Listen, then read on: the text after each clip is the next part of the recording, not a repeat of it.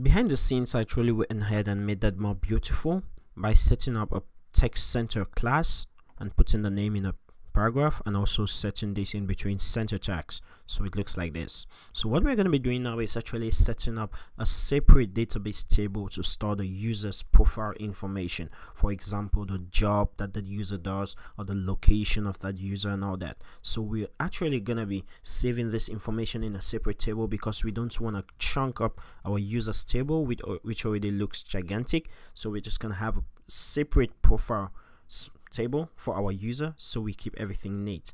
So first of all, we'll need a model for that. So PHP Edison make model, and we'll call that model profile, and with that we need a migration that's created. If we head over to our create profiles table migration, we have this set up already. The first thing we're going to be including for our user, obviously, is for our user it's a string, and this is gonna be the location of that user. We'll also like to set up a text field,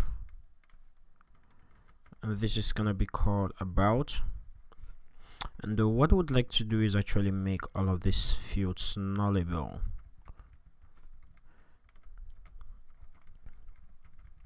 So that in case the user doesn't want to input these fields, we're not gonna have any errors. Okay, so you can go ahead and include as many fields as you like for a particular user. I'm just gonna leave it at that so we don't have a lot of data to manipulate. So I'll head over to my profile.php, and here I'm first of all gonna make those fields fillable. So my fillable property, I'm gonna have the location and the about fields fillable.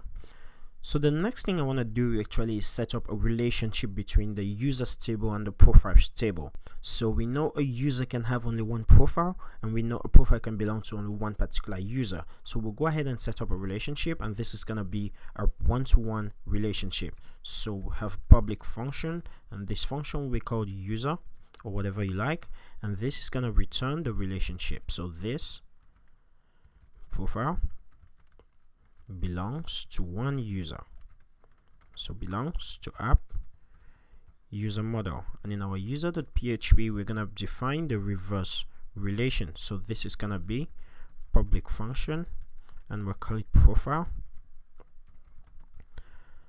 and this is also gonna return a relationship, but it's gonna be this user has one app profile. So a user has one profile, and a profile belongs to one user.